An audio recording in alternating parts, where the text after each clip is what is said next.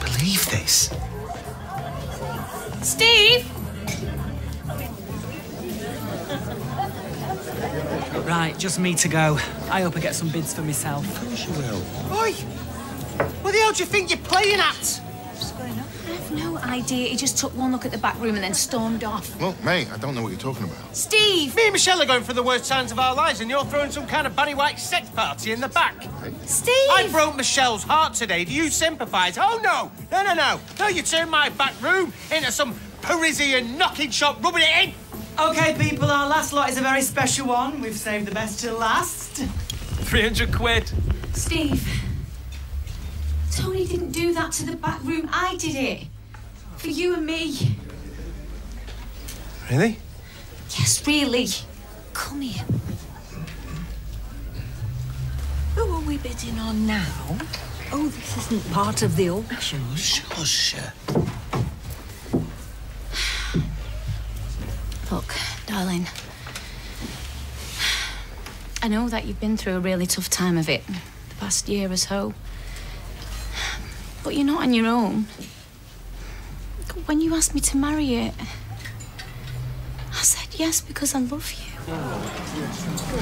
You know, for richer, for poorer, sickness and in health, them words have got to mean something, right?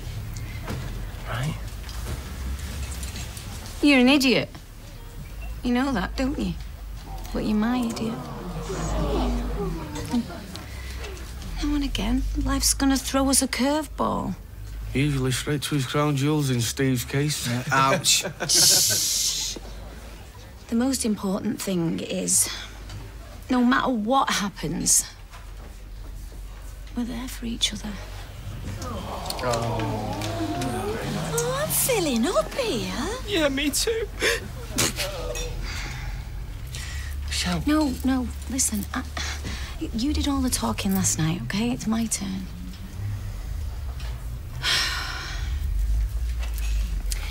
Steve MacDonald, you are the only bloke that can make me laugh. And I mean really laugh.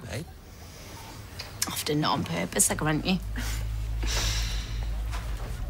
You're kind. You're generous.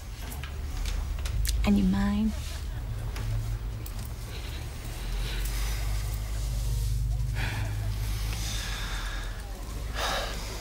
Will you marry me?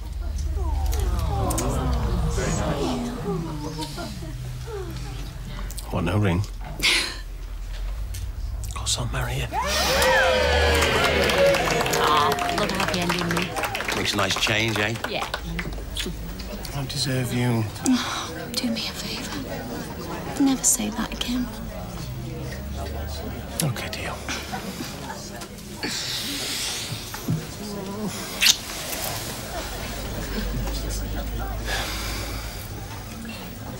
Does your mum know this? Like she cares. She's far too busy to worry about me. No. I never see her. Milan's okay if you're rich.